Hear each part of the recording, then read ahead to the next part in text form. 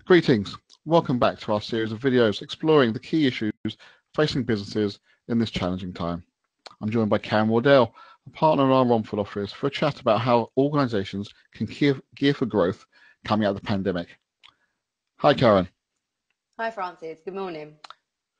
Karen, if we jump straight in, what is your advice for anybody looking to borrow money during these challenging times to support their business?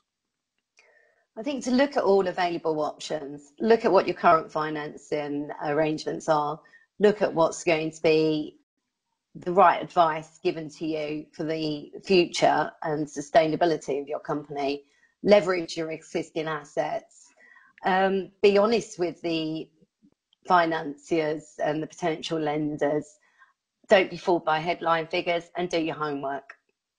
Karen, there are a plethora of sources of finance in the market currently. How can one put their best foot forward when looking for growth capital?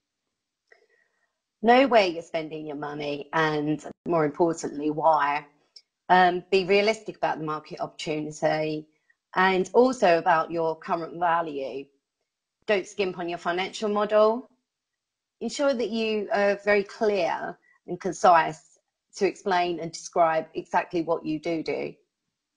Karen, thank you very much for your time and insight today. Thank you, Francis.